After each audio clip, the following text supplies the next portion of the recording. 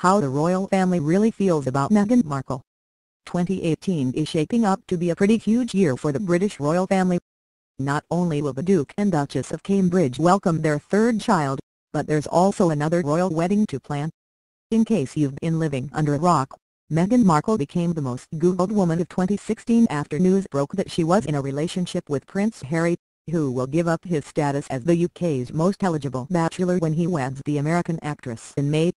During their first joint interview with the BBC, Harry revealed that he got down on one knee and popped the question during a cozy evening at his Kensington Palace cottage, presenting Markle with a ring of his own design.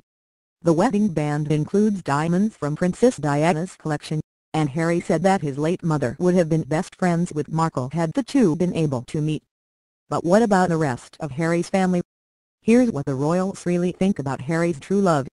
Kate has been wonderful to her. As soon as it became apparent that Markle was here to stay, royal enthusiasts began to speculate on what the Americans' relationship with Kate Middleton would be like. The two clearly have a similar fashion sense, but little was known about their friendship until recently, when Harry revealed that both the Duke and Duchess of Cambridge approved of his relationship. The royal pair had reportedly been dying to meet Markle as soon as they found out about her, and they all hit it off in a series of private meetings. Harry told the BBC via Hello that living on the same grounds as his brother and sister-in-law meant Markle could meet them in the relaxed and private environment. So you know, being our neighbors, we managed to get that in quite a few times, Harry said. Markle, who already appears to be finishing Harry's sentences for him, added that Kate had been wonderful to them. She's a regular at Prince Charles' house. It wasn't only William and Kate who were dying to meet Harry's new partner. His dad was apparently keen to make her acquaintance, too. The Prince of Wales reportedly gave Markle his blessing after hosting her at his home. We had a handful of teas and meetings and all sorts of gatherings over at his place, Harry said via The Sun. The family together have been absolutely, a solid support. Charles, who is next in line to the throne, and his wife Camilla, Duchess of Cornwall, recently made their opinion on Harry's engagement public. We're thrilled, they said in a joint statement released via their official Twitter. We're both thrilled. We hope they'll be very happy indeed. Camilla called her a star. The Duchess of Cornwall didn't stop at an official statement. Camilla was on a royal visit with her husband recently, and she just couldn't contain her glee when it came to Markle. When asked by the Daily Mail what she thought about the Suits actress joining the royal clan, the 70-year-old said that she was a star and that the family were absolutely delighted to have her. As you can see, they are so happy, Camilla told reporters. Sometimes, in a climate where we are surrounded by a lot of bad news, it's a real joy to have a bit of good news for once. As I said before, we are delighted. Camilla also said that America's loss is our gain, referring to the announcement that Markle would become a British citizen. Prince Harry's communications secretary, Jason Knopf, told members of the press via the BBC that the California girl intends to become a UK citizen and will go through the process of that, though it could take years to finalize.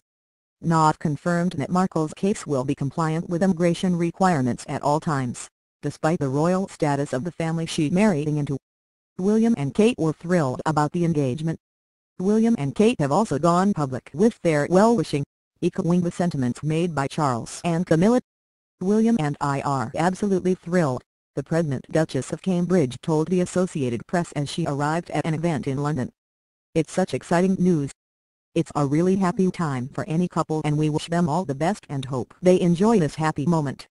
This followed a joint statement in which the royal couple said that it had been wonderful getting to know Meghan and to see how happy she and Harry are together. Prince William was away on a royal visit to Finland at the time, but he too was able to express his happiness via reporters. While his wife had been as polite and respectful as always with her words, William answered questions about his brother's engagement with some brutal honesty. For me personally, I hope it means he stays out of my fridge, the Duke of Cambridge joked according to Evening Standard. It will stop him scrounging off all my food as he's done over the last few years.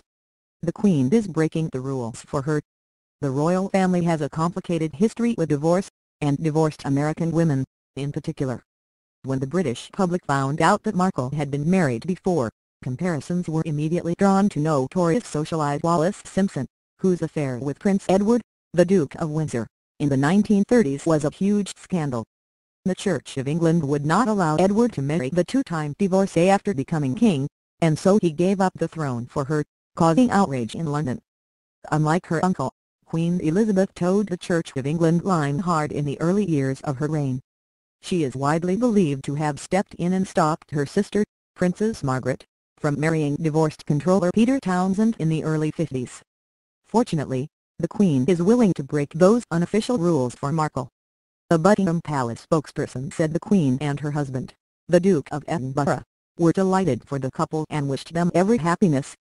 Her Majesty is even attending the wedding. Allowing Harry to marry a divorcee is one thing, but attending the ceremony herself is another entirely. The Queen didn't even show at her own son's second wedding because both he and his new bride were previously divorced. Her Majesty felt that her presence would have been incompatible with her role as the Supreme Governor of the Church of England. "I am not able to go," she told a close friend at the time, according to the Telegraph. "I do not feel that my position permits it." The reason that Harry and Markle's wedding date seems so sudden may have something to do with Prince Philip's ailing health. Prince Harry and the Queen's 96-year-old husband have always been close, so the arrangements have likely been made with him in mind. Harry really wanted to have something a little bit more intimate, royal expert Kate Nicholl told Entertainment Tonight, referencing the decision to wed at the Queen's Windsor Castle. The second reason is that he wanted something close to home for the Duke of Edinburgh and the Queen. The Queen is paying for the wedding. Choosing a venue outside of central London will help keep the wedding costs down, according to London-based luxury event planner Amy Dunn. The overall bill is still going to be a huge one. "I can't imagine Harry and Meghan would be able to achieve the wedding they would be looking at on anything less than $670,000, she told CNN. Security at such a historic building would also no doubt be a big consideration, especially with recent security threats and terrorist concerns. Traditionally, the family of the bride foots the bill for the wedding. Even Kate Middleton's parents contributed to their daughter's big day, but the Queen has reportedly decided to put in on her tab in order to welcome Markle into the family with a bang. The royal family confirmed that it will absorb the cost of the church service. Markle will be baptized and confirmed into the Church of England beforehand, as well as the music, the flower arrangements, and the reception. She's reportedly spending Christmas with the Queen. Another royal tradition the Queen is reportedly prepared to overlook in favor of her new granddaughter-in-law is the guest list for her Christmas bash. In the past, partners needed to be married into the family before they were allowed to attend this annual gathering. England rugby star Mike Tindall wasn't invited after his engagement to the Princess Royal's daughter Sarah Phillips, and even Kate Middleton once got snubbed for the event because she hadn't yet married William.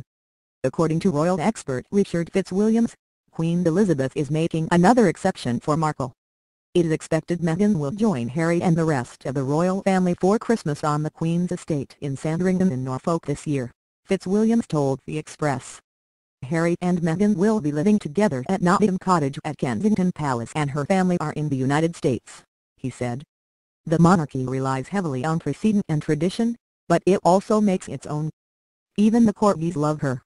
The Queen's famous dogs are notoriously picky with house guests, and Harry is no exception to this rule. During their joint interview, the prince and his bride-to-be revealed that Her Majesty's Pembroke Welsh corgis have never taken to Harry, despite his repeated attempts to befriend them over the years. "For the last 33 years, I've been barked at," Harry told the BBC via Vogue. That apparently wasn't the case for Markle. "This one walks in, absolutely nothing," the prince said. "Just wagging tails. They were just laying on my feet during tea," Markle said. "It was very sweet." The bride-to-be didn't reveal which of the Queen's dogs she met, though she'd be hard-pressed to remember all of their names. Her Majesty has more than 30 dogs,